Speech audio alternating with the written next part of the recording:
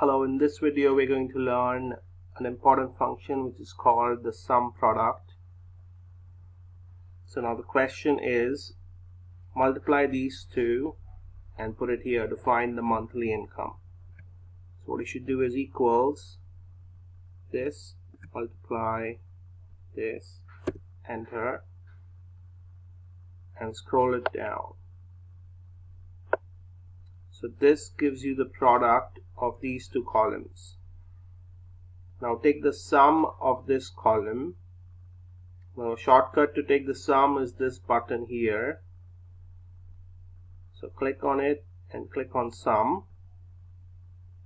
That will take the sum of that column. So what we did was we took a product first and then we took the sum of it. So this cell here is actually the sum of the product. So this is the sum product. Now the main question here is, can we do all of this with just one simple function? So the answer is yes, and the function is called sum product. So you should do equals sum product. Open a bracket, select the first column,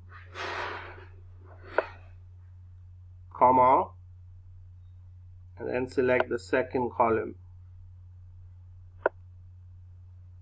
and close the bracket. You don't deal with the product that you just made, you only deal with the individual columns, and press enter. Once you press enter, this should give you the sum product of these two columns. Product first and then its sum. Press enter. So you see that this value is the same as this value. So this is the sum product of these two columns. Now the other question is, what if you just wanted it for January, just wanted it for February, and so on? That is called sum product with criteria. So we'll do that here. So for sum product with criteria, the formula changes a little bit. So you do equals sum product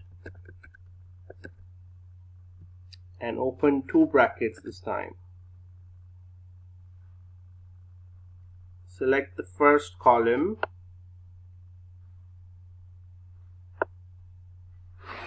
and now instead of a comma, put a star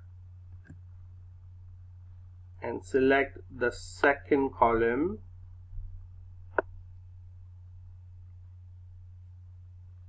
Close the bracket, put another star, open another bracket. Now select the column in which your criteria belongs. So this is the column in which your criteria belongs.